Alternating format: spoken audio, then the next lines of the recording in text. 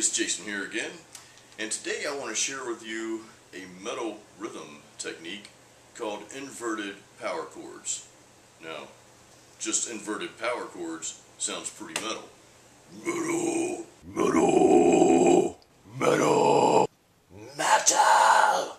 Dun, dun, dun, dun, dun. Yes. Let's get to the power chords. Okay, let's take a deeper look into the inverted power chord.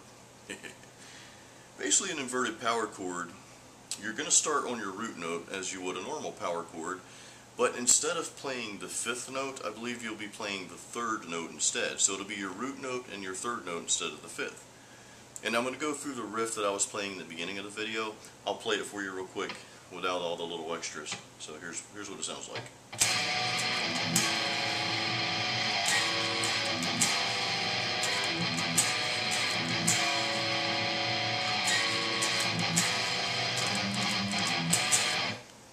Now, if I were to play that with the regular power chords, it would sound like this.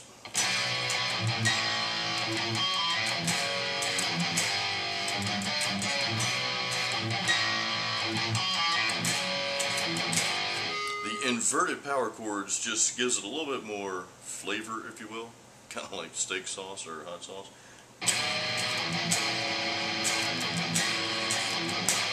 Anyway, it's just a good change up, and you hear inverted power chords played a lot in certain metal songs that metal bands play.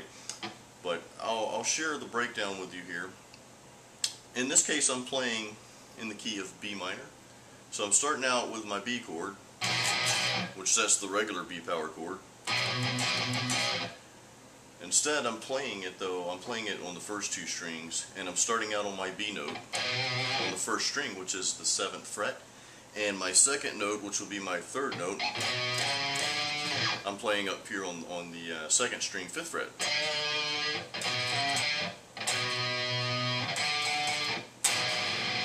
So playing them together sounds like this.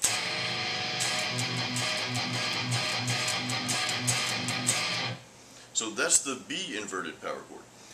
And then I move to the A inverted power chord, which again is your root note and your third note. So the A, I'm going to start on the first string, 5th fret. And then the next note will be on the second string, 4th fret.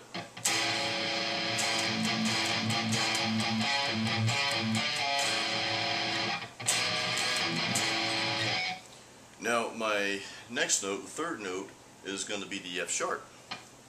And I will start on the first string, 2nd fret, and then the second string will be open.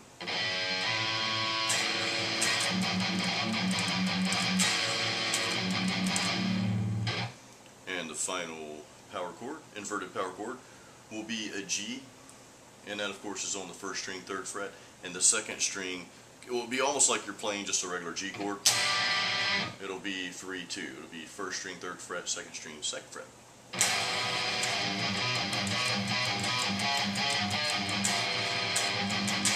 So again, you've got this sound.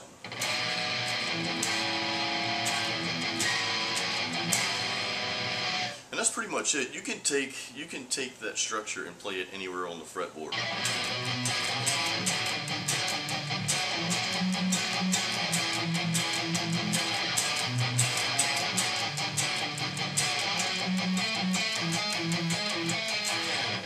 And the other cool thing about inverted power chords, it also gives you a little bit more freedom sometimes. Like if you're playing a regular B,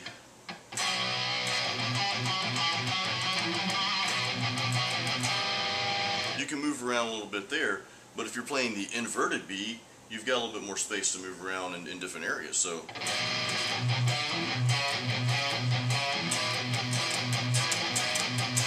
and all I'm doing is I'm just moving that second note around on the fretboard, just different places. I mean, there's no right or wrong way to play that. Just make sure you're in the right key, obviously. And if you hit the wrong note, well, you'll hear it, right? So anyway, that's pretty much it. That's the inverted power chords. One more thing I want to show you. If you want to take this a step further, you can play the third note. And I'll show you this just on the B inverted power chord. You would play your root note, then your third note, then you would add your third note in there,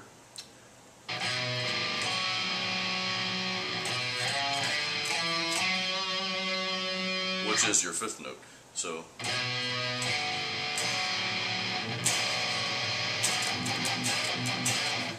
the chord, the inverted power chord on that sounds, to me it sounds a little bit more full, got a little bit more punch to it.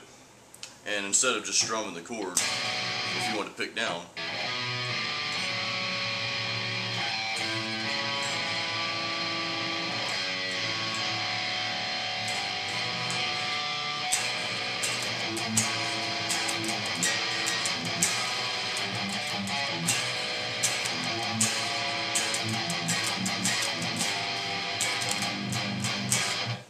so anyway, that wraps it up for the inverted power chords. Hope you enjoyed the video, and I'll see you next time. Bye-bye.